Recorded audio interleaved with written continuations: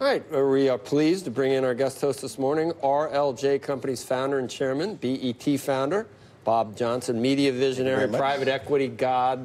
You're iconic. I don't know what you want to talk about today, but there's the economic backdrop. I want to get your viewpoint because you have so many businesses and how things are going. But I want to get your comments on the political environment as well and how it relates to the economic environment. How's business?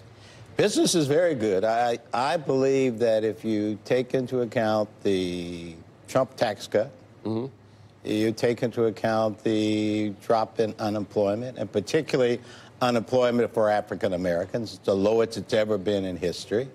And you take into account the fact that interest rates are fairly stable. No, they will probably drift up, but so far. And I think the business community is committed to reinvest capital that they get from some of the tax advantages, and that as a result of that, I think the economy is going to grow. It's not